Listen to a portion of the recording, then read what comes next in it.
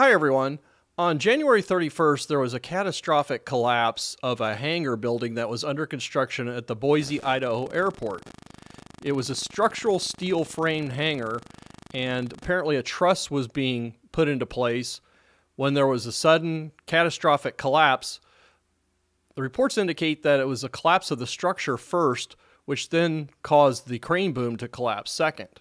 But there's still a lot of details yet to be produced in this whole story. So what I wanted to do is just in general give you an overview of what we know so far about how this could have occurred, and basically key areas that I think investigators will probably focus on initially as they conduct their investigation to ferret out exactly what happened here to prevent such tragic occurrences from happening in the future. It's been reported that there were 3 workers that were killed, another 9 injured, 5 of which were injured critically. So this is a tragic event. So it's been reported that the erection contractor for the hangar building was Big D Builders. They were erecting a 39,000 square foot hangar. The crane company was Inland Crane. Overall, the project is stated to cost $8.1 million. So I want to focus on some of the early statements that were made here in this investigation. I want to go through a few quotes that were reported by Idaho News 6 reporter Roland Beres in his interview with Inland Crane Vice President Jeremy Hangar. And the quote here is, "Based on accounts of Inland Crane operators, construction workers on site, and the steel erecting contractor, we believe that no action by Inland Crane operators or the crane itself was the cause for the structural failure of the hangar." So that's their early position. He goes on to say, "At the time of the accident, the final crane was in service to place an end truss. When the building collapsed due to an unknown structural failure, the crane boom, the hydraulic arm of the equipment snapped on impact." So that sounds like something collapsed with the truss or the overall framework of the support for this building, and it perhaps produced a high dynamic load on the crane boom, which caused it to snap and, of course, release any remaining load that it was trying to lift at that point. Now, I want to go on to this other quote because I think it may be a key issue here, but we'll find out. Again, I don't want to act like in this video I know exactly what happened. I want to point out what's been reported, as well as generically what investigators would likely want to focus on during the course of their investigation.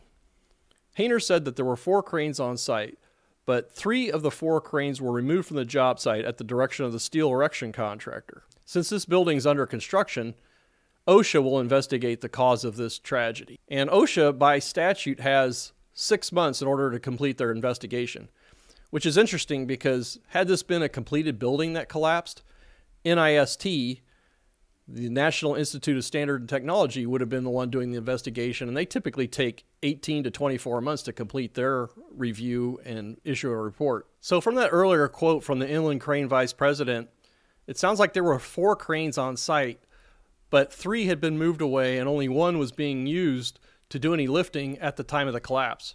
So that makes me wonder, was 1 crane adequate to do this job? Was it an issue of the crane being overloaded, or perhaps the way the rigging was done to pick up the load? Now, for those of you who may not be familiar with various aspects of construction, crane rigging refers to the safe securing of a load using different pieces of equipment before a lift. And more complicated lifts, or lifts involving a very, very large structure, can involve multiple cranes, several rigging lines. It's a very complex operation. But again, here it sounds like only 1 crane was being operated during this lift before the collapse occurred. Lifting often follows rigging, as it involves the hoisting and movement of the load to any way around the worksite. Now let's look at basic hoisting and rigging guidelines.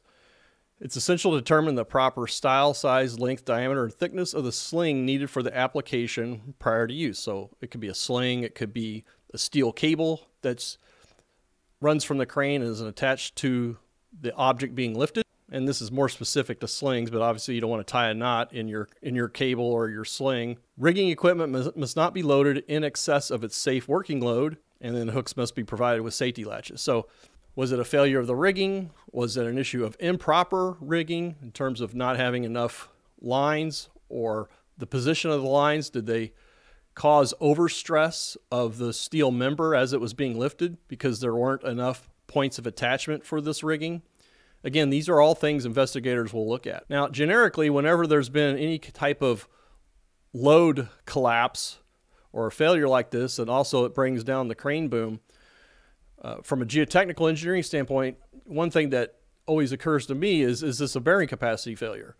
And in this case, I think that's maybe unlikely, but just by way of background, a lot should go into assessing how well the soil beneath the crane can support both the crane and the loads from the lift that are being applied.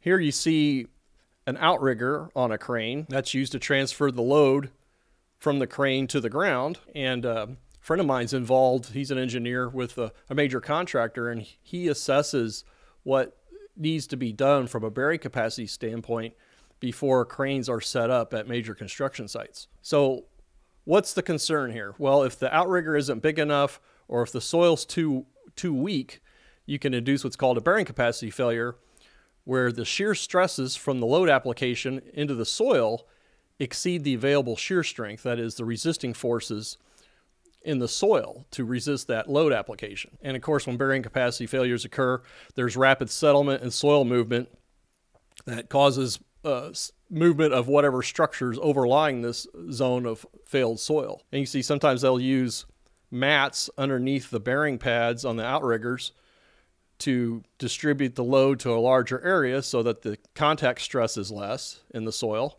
And then sometimes they'll build crane mats for this same purpose. So again, I don't necessarily think it's a bearing capacity issue, but again, that's something they should look at. I think the thing that really stands out to me is that there were 4 cranes involved apparently erecting the structural steel for this hangar, and on the day of collapse, only one of them was being used. So were other cranes removed prematurely? Was there an inherent problem with one of the structural steel members that wasn't evident?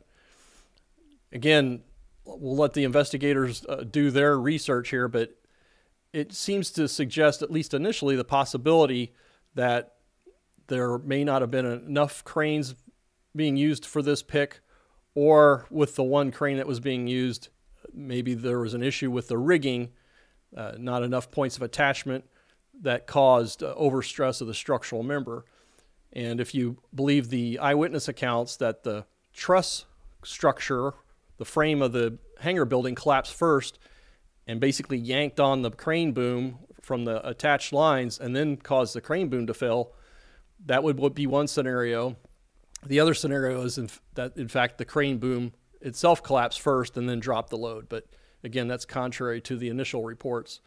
You know, apparently some of the workers that were killed or injured were in elevated platforms or man lifts. And I've worked on a number of bridge sites where I had to go up in a man lift while somebody was moving something with the crane. And I never liked to be in that position because you have a harness and you're hooked to the frame of the man lift. And if something happens, you're just a sitting duck. There's nowhere you can go. I mean, it takes several minutes to lower the basket on the man lift to the ground. So I feel for the people who are involved in this tragedy, and hopefully there'll be solid answers coming out of this that can be applied on future construction projects. So those of you who are engineers or involved with construction, I'd be interested in what your thoughts are about this situation from what's known at this point and what you likely suspect could have occurred. I'd like to send out a shout out to the channel members. Your support helps me continue posting new videos at least once a week. I also like to thank those of you who have provided super thanks. That's another means of support. And of course, I'd like to thank those of you who have commented, liked, and subscribed these videos.